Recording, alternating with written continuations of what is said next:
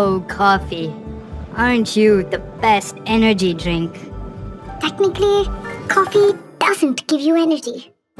Okay, fine, scientist. I meant caffeine. Heh, nice try.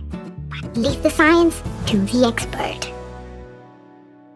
So the reason we feel drowsy and tired is because of a chemical, adenosine. Now, the caffeine that we consume suppresses this drowsy chemical. Oh, caffeine just makes us feel like we're not tired. 100%! Feeling energized and feeling not tired are two separate things. Yikes! I thought that every yawn was a silent scream for coffee. I'm glad I keep you grounded, like coffee beans. Nice try. But leave the bad jokes to the expert.